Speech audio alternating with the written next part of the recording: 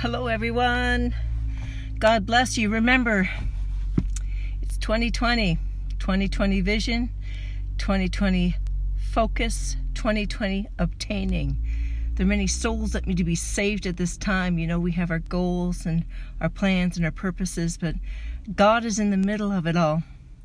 And He will bring those things to pass. You know, years ago I remember watching, hey, God bless you. I remember seeing souls saved and millions of souls saved, and watching Reinhard Bonnke. You know, it made me cry. It made me weep when I thought about what God was doing through him and his team, his amazing team. And, you know, it's not over yet. Let's go win souls. Let's keep our eyes focused on Jesus and winning souls. Let's keep it together, guys. It's so important. So important, man. Just out doing some errands, getting some stuff done, thinking about souls, thinking about seeing clearly the mandate Jesus has given us. It hasn't changed. Hasn't changed.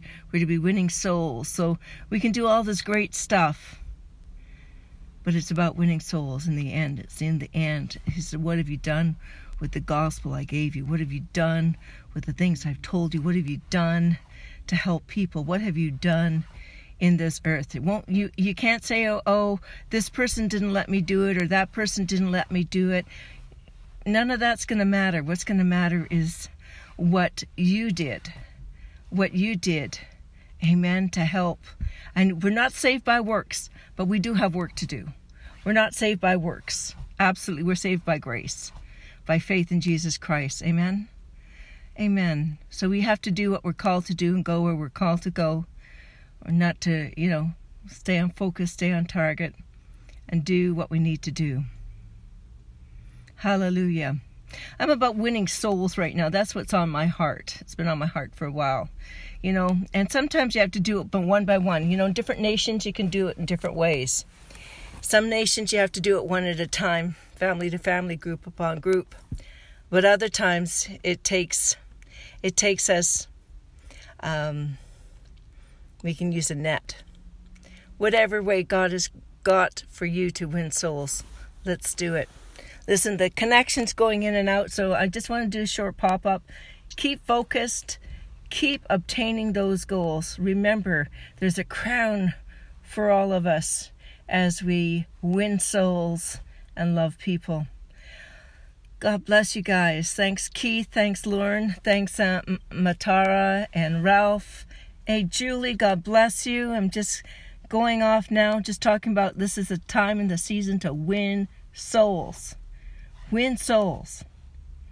That's what it's all about. Amen. It's not about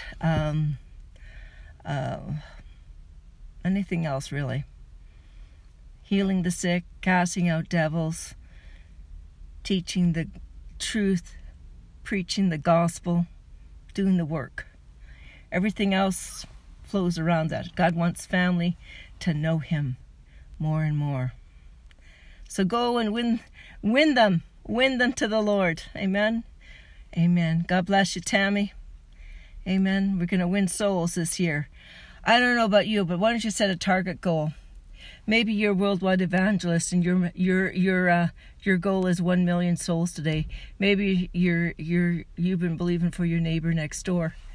Each goal is important. Their goal doesn't have to be your goal. Just set a goal. How many souls are you going to win in February? How many?